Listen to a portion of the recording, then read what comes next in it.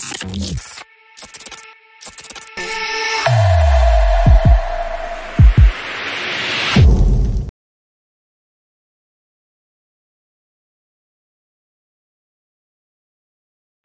up, guys? Welcome to another journey through 30. I missed you guys. Okay, so there's a lot to catch up. First off, I haven't been doing long stretches of videos on YouTube strictly because I'm not getting the viewership and I'm not getting the subscribership fast enough. I did hit the 4,000 or 5,000 watch hours. I just didn't get the 1,000 subscribers yet, so that's why you guys haven't been seeing me post longer content, because the shorts is another way of gaining more watch hours, which is a little secret that a lot of people might not know.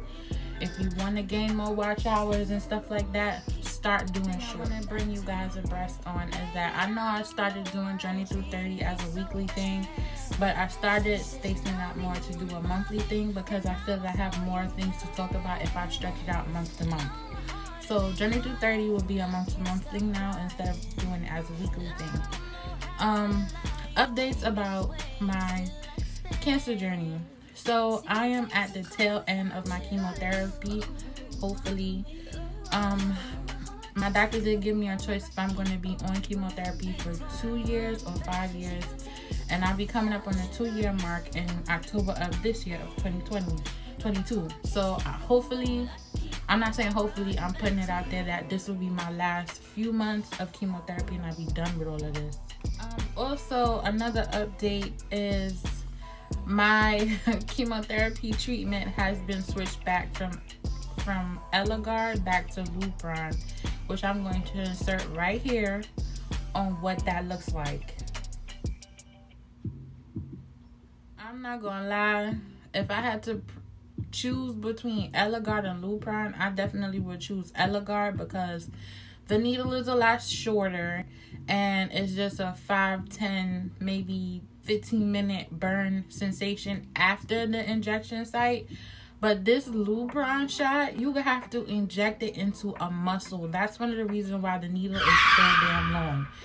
And it has to be put in a site where it's more muscle tissue than fatty tissue. So you have to either inject it in like your butt, your thigh, like some part that's more muscle than fat, and it's very, very painful. I wanted to tell you guys was I did start doing therapy.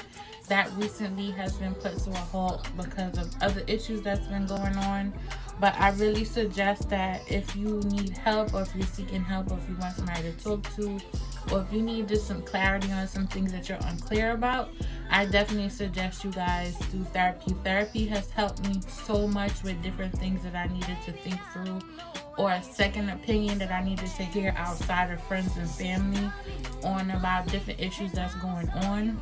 So if you're seeking help, or if you need help, please go find it. Find a therapist. Most insurances take therapists, or they have them on their network for you to choose from. So take full advantage of mental health. Mental health is very important. Let's get into fertility. So yes, I have put fertility on hold because of chemotherapy. And now that I'm at the tail end of everything, now I have to start putting into perspective on what I want. I have to put plans in motion in order for those things to happen.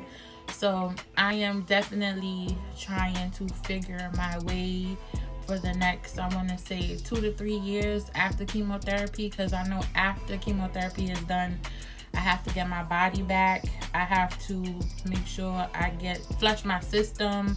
I have to, you know, get on a real health kick in order to be healthy, in order to do the things that I want to do, as in becoming a mom, or maybe even adopting children or fostering children. I'm not opposed to none of that. So yes, I have to prepare for that. That is the next step after my chemotherapy. Which also brings me to this, plastic surgery. Plastic surgery, I have been cleared for plastic surgery since March of this year. A little bit around my birthday, when my 2-year anniversary came around, I was cleared to do plastic surgery. So yes, I am currently right now actively looking for the right surgeon that can do breast reconstruction. I decided against nipple reconstruction because honestly, what's the point on having nipple reconstruction if you're not going to have the sensation of a nipple? So I don't see the point. So I'm just going to get breast reconstruction, and I might do 1 or 2 things along with that. But right now I'm currently actively looking for a plastic surgeon that takes my insurance, so that it's covered under insurance, which is the next thing. If you have breast cancer, breast reconstruction is covered under your insurance. So yes, everyone who's had a lumpectomy, mastectomy, partial lumpectomy, you can get plastic surgery if that's what you want. And that's what I want. I want my boob to be equal to this one, so it can just even out. But yes, I'm actively looking for that. Also, another update is just preparing yourself. Start taking your vitamins. So what else you have to start doing when you're actively looking for plastic surgery? You have to make sure that they're board certified. You have to do your research. So that's not really a quick and easy thing. So that's a little bit taxing. So another update about my moods and like the side effects of switching drugs. So the side effects that I've been getting, it's only been a month since I've switched over to Lubron. So the side effects of that is I get really drowsy for like the first, I want to say maybe 2-3 hours of taking it. I do get cotton mouth a little bit, and I do slightly get like a appetite. So that's so far what I've recorded since I've taken it. Now this month coming up in May will be my 2nd month, so I'll confirm that within next month in May on how it is. So don't quote me on that. That's just my first go around. So you really don't know what your real symptoms are unless you like take it 3 or 4 times consecutively. So then you'll know like, okay, yes, this happens when you take it.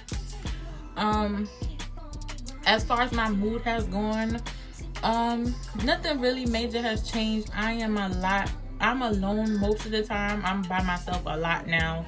So I guess that's me transitioning from being around people 24/7 to being by myself a lot, which is not a bad thing because I kind of like being alone, but sometimes, you know, it kind of bothers you when you are alone. But I have, you know, it's up and down. So loneliness is really severe when you like really dwell on it, but when you find things to do, it really doesn't bother. So switch your topics. I have some good news for you guys. Exquisite Glam is officially an LLC now. So if you guys want to book my beauty services, or if you would like a simple skincare application done, and you live in the tri-state area, New York, New Jersey, Pennsylvania, Connecticut, we travel to you, or you can travel to us. You can go book your services on our website at www.XQZTGLM.com. ExquisiteGlam.com is official. It's been official for the last maybe 30-45 days or so. So it's officially lit. I'm absolutely proud of this moment because you guys don't know how long I've been sitting on making Exquisite Glam like an actual business. Like, it's making me terrible because I've wanted this so bad. Like, you ever wanted something so bad that it hurts, or you're just seeing certain things that you know that you want to do, but you can't do it because really it's just procrastination, to be honest. Procrastination and finances. Like, when them two don't mix, it makes things very, very hard. Let's get into it. How about they don't tell you what happens or what all comes with when you get an LLC, or when you make your business a S Corp, a C Corp, any type of official documentation to make your business official. They don't tell you about the things that come after that. That's the thing that be pissing me off. Like, some people Some people make entrepreneurship make it seem like it's just this lovely thing, but you really have to have a passion, a drive, consistency. You definitely can't procrastinate. You definitely can't quit. It's like something that you have to like keep the wheel going. Like even when you feel like nobody's paying attention and nobody's gravitating towards you, in those moments you got to keep it going. I am definitely a person that gave up a few times. Here's living proof. To those of you who really want to do your research on Miss Panama Tickness and Exquisite Glam, go look at my videos and see when I started my first video on YouTube. That date says 2014. We are now in what, 2022? Exactly. If you look at the timeline on trying to be consistent, I definitely fell off that consistency wheel plenty of times. And I really didn't take makeup seriously. Honestly, I was playing around. Maybe the first 2 or 3 years I was playing around. And it wasn't until I did one of my best friend's makeup. And she was like, nah, you're really good at it. Like, you should really make this a thing.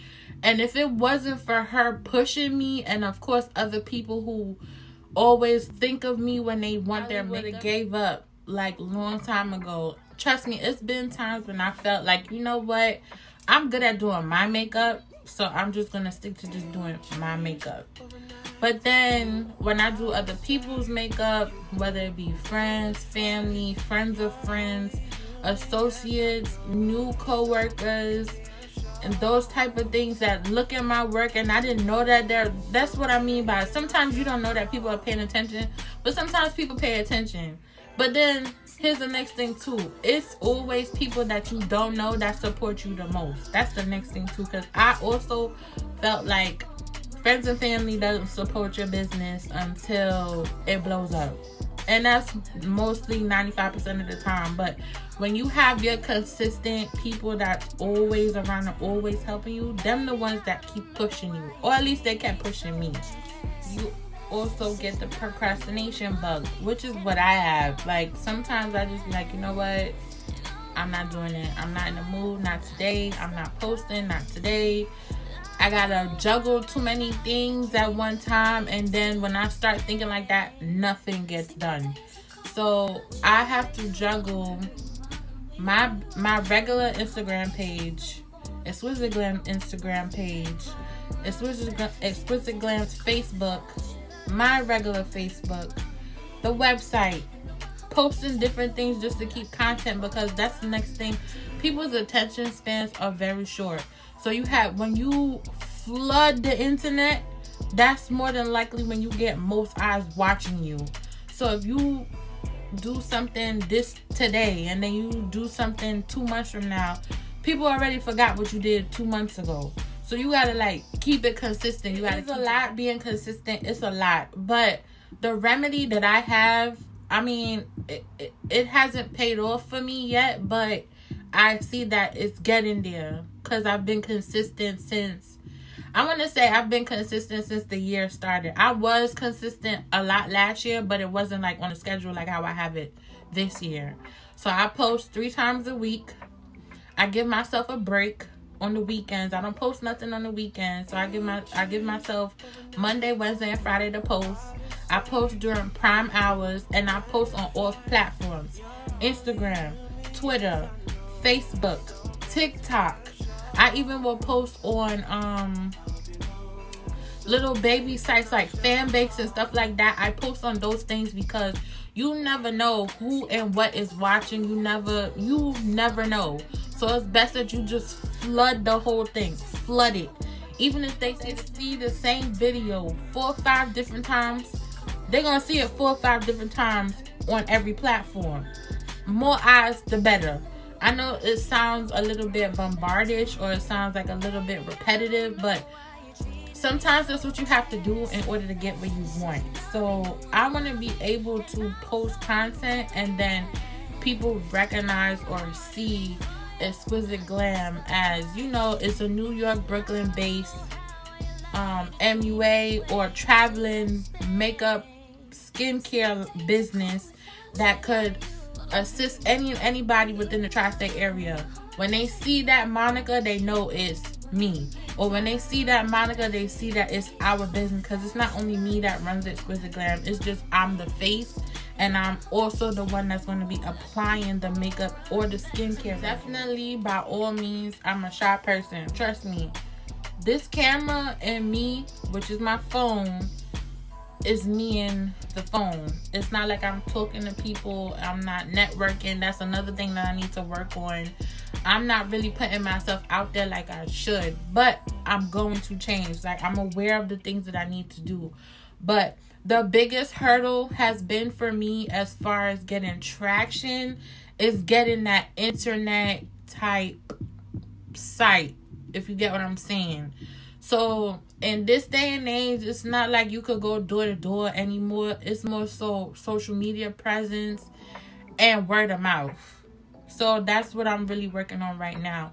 So I had to revamp everything. If, like I said, if you've been here when I first started Exquisite Glam and first started my YouTube, bro, I didn't have no intro, no outro. I didn't even know what a thumbnail is. I didn't even know how to do those things. When I tried to make it on my own, I could not do those things. Until one day, I literally sat down maybe 2 days and I did my first intro by myself. I did my logo by myself. I did my outro by myself. I came up with taking a snippet of the song, and then I got a copyright claim because I used too much of the song. All of those things is like trial and error that I had to learn on my own. I didn't know those things with YouTube, that's what you needed. So a lot of things with YouTube, they try to tell you, all right, run to YouTube to tell you what you need, but a lot of people don't give you the key things that you need to do it on your own, because it's very hard and it's a lot to explain and it's a lot to try to do, and some people don't want to take the time to teach you. I understand that too. Called gatekeeping, because I see that a lot on YouTube too. Like, a lot of people be gatekeeping and that shit is annoying, because say for instance, I'm gonna bring it back to when I first started and I didn't know what a thumbnail or nothing or how to do those things. If you go underneath somebody's video and then you comment, oh, I love how you did your intro, can you show me or teach me how you did it? More times than often, you're gonna get somebody that said, oh, I'm not gonna teach you, or I don't know how to do it, or I paid somebody to do it. So then you have to go searching and surfing on your own and try to figure out how this person did X, Y, and Z. Or you go to other YouTube channels and listen, take different things from different people and figure it out on your own, which is what I did. I had to do that. So it's a lot of rules and regulations with YouTube that I really don't like, honestly. YouTube needs to get it together quickly, because you have people who put BS on YouTube and they get traction and followers very quick. Now, I understand the scheme of things, like negative things will get more likes and viewership than people that are doing other things. Well, let's put this into perspective. Makeup, for instance. There's a lot of beauty gurus, there's a lot of hair gurus, there's a lot of kitchen beauticians, there's a lot of that on YouTube, right? Very few have cosmetology licenses to do hair and makeup. Very few. Or they're an esthetician and can do skincare and all of that. There's a very few of that on YouTube. But they have a je ne sais quoi, or a different type of spin on things, on how they do things, so that gives them, you know, different people. You get what I'm saying? So you have to, I hate that word, you gotta find a niche. You really don't have to find a niche, because how you do things is how you do things. But dealing with YouTube, it's definitely a headache.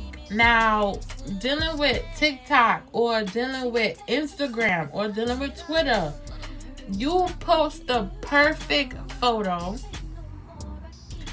or a photo of your liking, you put a nice cute little caption, you put a nice little thing on a bio on the side, let people know what you use, how you used it, whatever, and you can go viral off of that.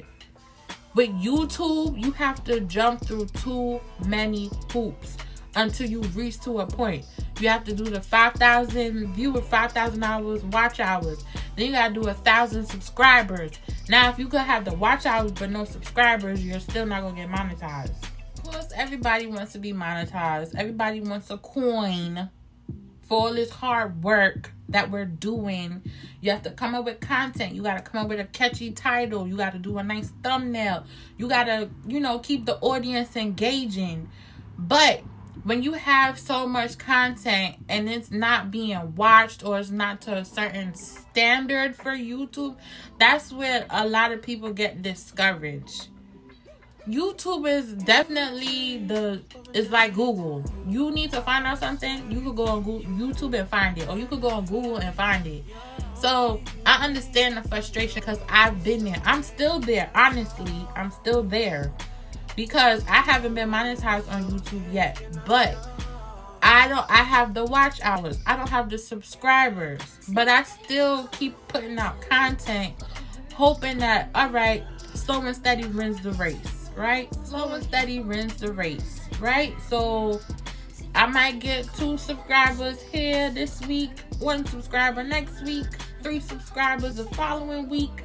Like, slow and steady. You know, it's a race, right? You trying to, it's not a race, it's a marathon, as they would say. So I don't know. It's just, like I said, this is the reason why I have given up plenty of times when it came to YouTube. Like, you know what, this is too much work. I gotta set up my phone, I gotta set up the camera, set up the iPad, I gotta get a tripod, I gotta figure out what I'm gonna do. If I'm gonna do my full face, I gotta cut down on how this, and then I gotta edit, then I gotta add music, then I have to do this, do that.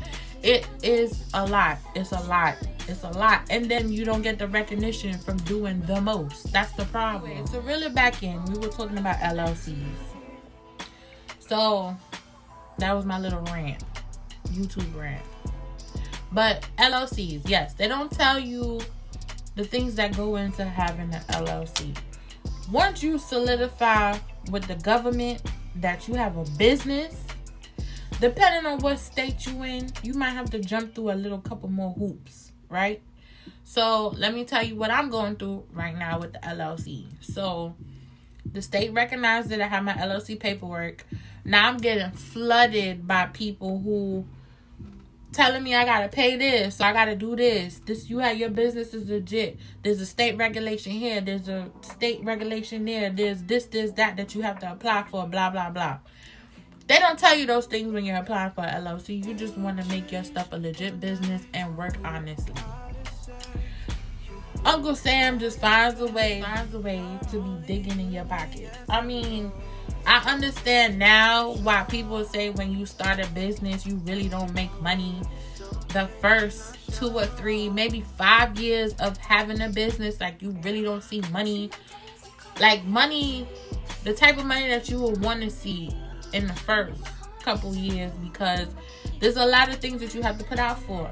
LLCs ain't cheap, and if you don't got it like that, it's just money that you have to come out your pocket. So you have to come out your pocket for the LLC.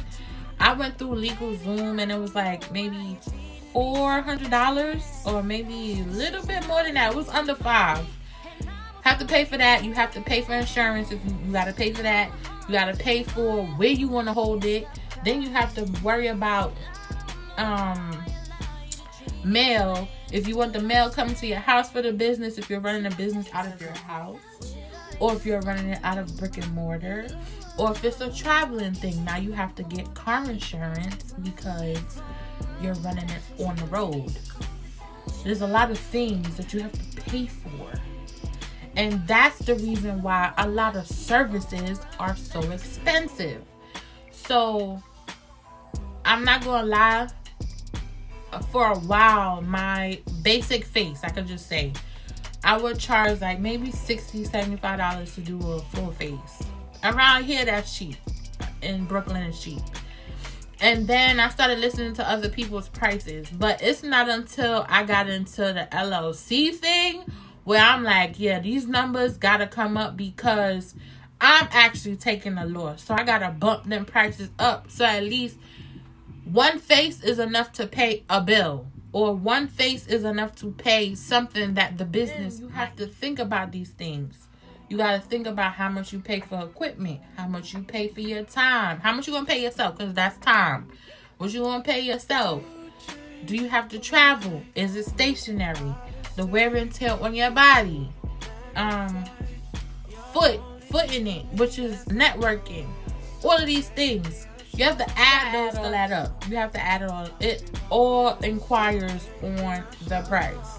Now, if you're getting into the nitty gritty, like you're hands-on making your own products or making your own tools, making your own equipment, then the price is going to go up some more, because it's a lot of workmanship that goes into those things. So now that I'm on that side of the LLC or entrepreneurship, I can see why prices are the way that they are right now. Because things are very expensive now. I believe that we're in a time of inflation, because a lot of stuff that I give you, for example, hair, right? Wigs. I'm not the type to buy a $600-700 wig. I'm the type to just buy the hair and make the wig myself. But I see why girls is charging $1,000 for a wig. It's the work. It's handy. It's handwork. Whether they sewing it on a machine or they doing it by hand, it's work. It's time consuming. But here nor there, I don't want to deter nobody. If you want to start a business, start it. If you want to start that podcast, start it. If you want to start a YouTube, start it. But whatever it is that you want to do, start it. But just make sure that you're consistent with it, because you have to be consistent. If you're not consistent, you're not going to get the results that you want. I'm a living testimony of that. Like I said, I done gave up plenty of times, more than I can count, and my record shows for that. Because if you go down my videos, I have over 200 videos on YouTube. If you go through that timeline from 2014 to 2022, how many space and gaps I have in between each video could show you how much times I done procrastinated and just gave up. But don't give up. If you really have a passion for something and it's something that you really want to do, just do it. You don't want to live with regrets. I know even though I'm 33, there's a lot of things that I don't want to regret when I get older. So that's why I'm trying to do time consuming. But here nor there, I don't want to deter nobody. If you want to start a business, start it. If you want to start that podcast, start it. If you want to start a YouTube, start it. But whatever it is that you want to do, start it. But just make sure that you're consistent with it, because you have to be consistent. If you're not consistent, you're not going to get the results that you want. I'm a living testimony of that. Like I said, I done gave up plenty of times, more than I can count, and my record shows for that. Because if you go down my videos, I have over 200 videos on YouTube. If you go through that timeline from 2014 to 2022, how many space and gaps I have in between each video to show you how much times I done procrastinated and just gave up. But don't give up. If you really have a passion for something and it's something that you really want to do, just do it. You don't want to live with regrets. I know even though I'm 33, there's a lot of things that I don't want to regret when I get older. So that's why I'm trying to regret anything. Do anything that your heart's desire. I know that's what stopped me a lot of times, because it stops me from doing a lot of things that I want to do, because I always second guess myself. Straight out. So I'm trying to put my best foot forward and break out of that habit, because that's one of the reasons why I procrastinate. Because I'm thinking like, well, I might not like it, or people might not like it, or people wouldn't be interested in. Like, I would come up with an idea. I might tell a few people, and then from their responses, it will kill how I feel about something. And I'll just be like, yeah, F it, I'm not going to do it. So don't listen to the outside people. If you have an idea, it's in your mind, and you want to do it, just do it. Don't tell nobody. Just do it. Just do it, because you never know. In the long run, it might be something that other people need that you didn't even know that you created a niche for, or created a environment for. So just say this. Maybe I should add that into the Journey Through 30 segment. I could give you some more insights about LLCs.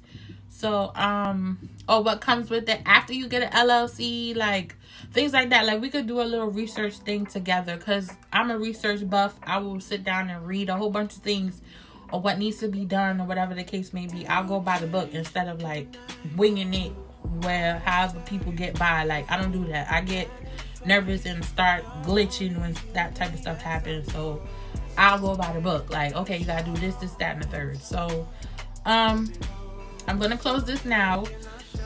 Thank you guys for looking at my videos. Thank you guys for sticking with me for this long. Thank you guys for watching Journey to 30. Thank you guys for supporting Exquisite Glam, and I'll see you in my next one. Bye. Oh yeah, one more thing I forgot to tell you guys. Like, comment, and